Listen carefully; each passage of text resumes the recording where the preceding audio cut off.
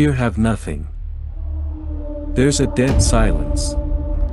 But this situation is going to change. New history of the moon opening.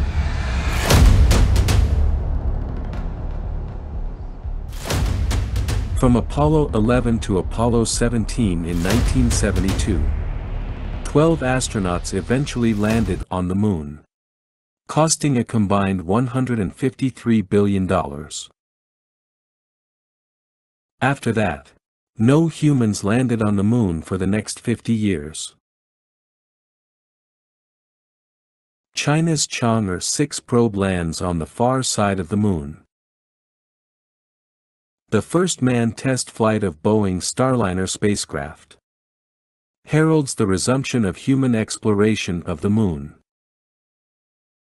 A sci-fi scenario of a lunar settlement that it's a huge glass-domed city. Humans live a high quality of life on the moon similar to that on Earth. But this structure is impractical and impossible to be built. If a meteorite weighing 5 kilograms and hitting the lunar surface at 72 kilometers, it can excavate a crater more than 9 meters in diameter, and hurling 75 metric tons of lunar soil and rock. The moon averages more than 100 space rock strikes a day. That's about 33,000 space rock strikes a year. The moon, unprotected by a magnetic field or atmosphere. Solar radiation is everywhere.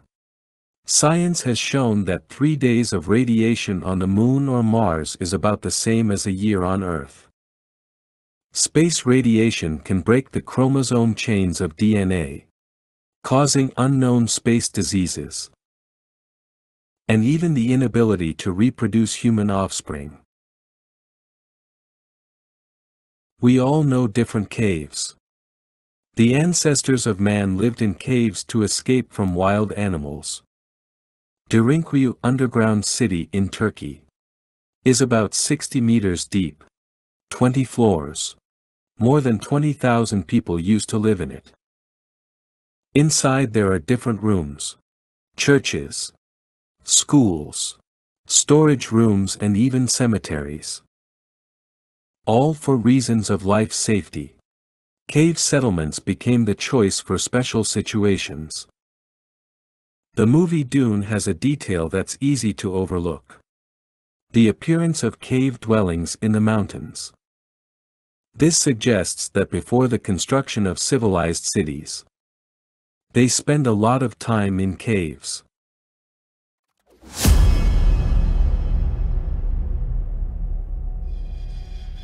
Under the lunar soil, a big project is underway.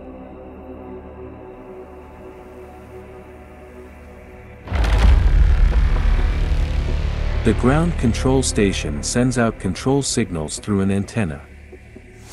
Real-time live video is projected to the station. The signal delay from the Earth to the Moon is about 2 seconds.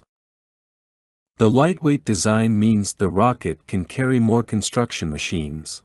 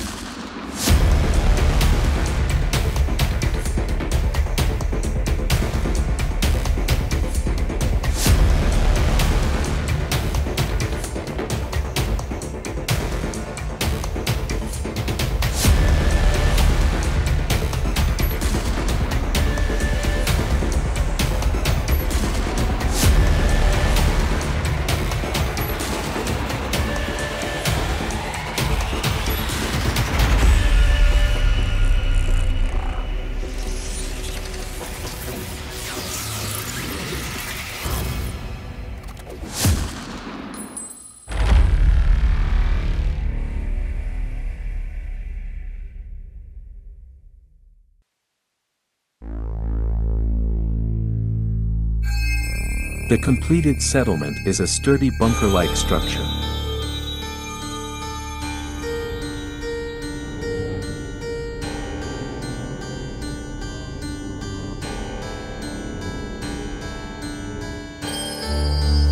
Thick beams and columns supported the security of the super-high space. To prevent radiation, window openings are small and few in number. Surviving on a planet full of crises, the building's only function is to protect humans. In a simple sense, this building is in the brutalist style.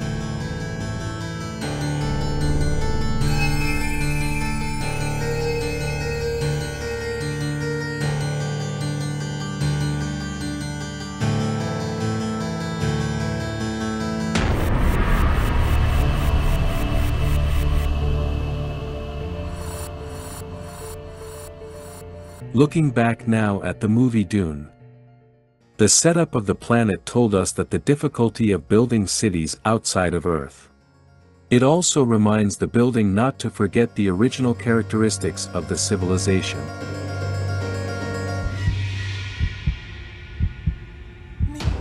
The sheer volume of space requires a huge amount of oxygen to be consumed.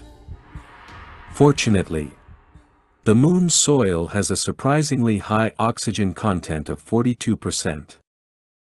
A storage capacity of 800 million people could be used for 100,000 years. They're preserved in the Earth in the form of oxides. Scientists developed a high-energy laser device to heat the soil particles on the nanometer scale. And through the action of the system, oxygen, water and CO2 are separated. It's not news that the moon has water in its soil. But not many people know how much. If all of it could be utilized. About 900 kilograms of soil contains 0.2 kilograms of water. Food supply cannot rely heavily on rocket transport. This is because the thrust and payload of rockets are limited by Earth's gravity. But only a sufficient food supply for a long-term settlement in space can become a reality. Vegetables cannot be grown in direct sunlight. Radiation prevents them from growing. Lunar soil due to excessive space radiation. The Stanford University Botanical Laboratory says growing vegetables in lunar soil is nearly impossible.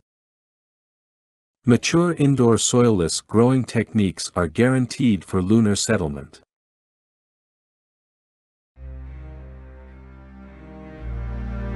The successful launch of the Falcon 9, the world's most powerful rocket. Another step forward in space exploration. It's aimed at Mars. The moon base is just a stepping stone to deep space. But in time, it will grow. It will eventually develop into a massive underground city.